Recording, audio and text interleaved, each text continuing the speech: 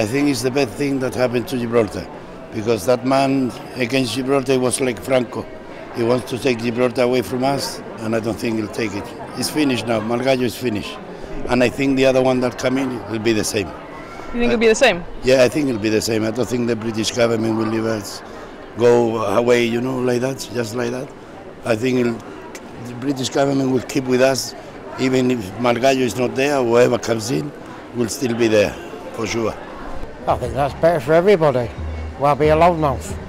Not the way to get around anything or any situation, is it? Shout, shout, shout, no good. I think it's good riddance to old rubbish, Finally he's out. I hoped he'd be out earlier. He's out now, and hopefully we can move on. And the new guy that's come in, he's from Harris, I think. Hopefully he's a bit more friendlier, and his opinion is to make this work together, I hope. I couldn't sleep last night. No, I couldn't sleep because I like politics a lot. And this guy has been he's like a Franco guy for Gibraltar. So now that he's out, today for me it's a very happy day. He's out. We don't need people like this in the world. Good riddance to bad rubbish, I say, What sort of job would you see him taking on now? What sort of qualities do you feel he has? Who, Margallo? I don't see he's got any quality. He was not a diplomat.